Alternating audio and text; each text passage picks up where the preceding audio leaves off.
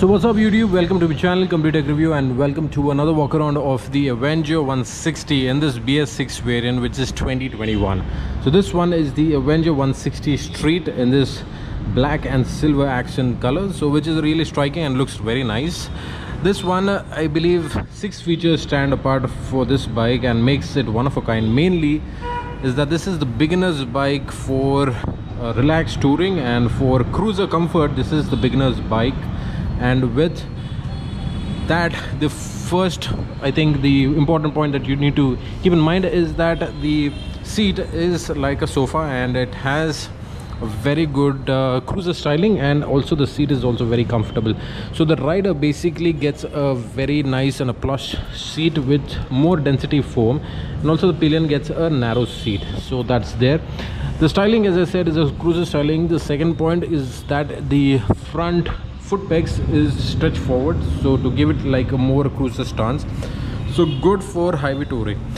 The other thing that you need to keep in mind is that the vehicle gets the RLP at the back, which stands for reverse wheel lift protection, and the front is so the front suspension gets the ABS, which is single channel, and it is, I believe, a 300 mm unit, and the tires is also tubeless. These are MRS zappers, and the rear one is the 16-inch unit, and it is the tubeless tires. So the rims are the alloy rims, and it gets tubeless tires, so which is also good for touring purposes.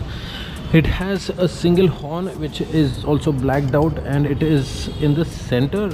The frame is a double cradle frame, and which is also nice, improves overall stability. Fuel injection comes with the FI variant, and it has a fuel injection logo also embedded in the instrumentation console.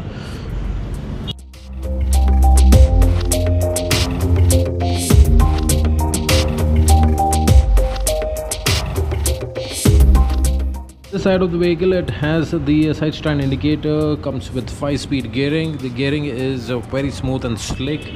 It has DTSI engine, roughly delivers around 14 PS of power, and it is fuel injected, and has a maximum speed of around 100 plus, so easily you can cruise between 80 to 90 kilometers per hour, so which is the cruising range, and also in that speed you are not stressed out, so that is also a good thing. The bike delivers roughly around 38 to 40 plus kilometers per liter, so which is also good. So this is the styling. The teardrop tank is close to 13 to 14 liters. All the information will be in the description note. It also has the front suspension and the 4 gaiters, so which gives it more a retro cruiser kind of a look. I like the front cowl, which is nicely integrated to the headlight unit, which is a halogen unit. The turn indicators are the flex type units, which is also good, borrowed from the elder brother, which is the Avenger 220. So this is a side profile. The rear suspension is just the adjustable one, which is 5-step adjustable, and also the front is a telescopic unit.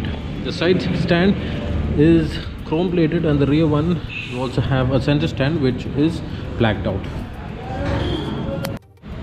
So on the fuel tank you have the additional sets of telltale signs. Over here you have the side stand indicator, the fuel indicator, which is an analog unit, which is also good. It also has the ABS and also the FI indicator. The switchgear quality is also reminiscent of Bajaj, which is backlit and also has all the telltale signs like engine kill, the pilot headlamp, the engine start-stop, which is electric, and also the high beam flasher, which is also nice. I hope you enjoyed this walk around shoot. If you do so, please like and subscribe to my channel. This is Kevin signing off, and see you in the next one. Bye bye.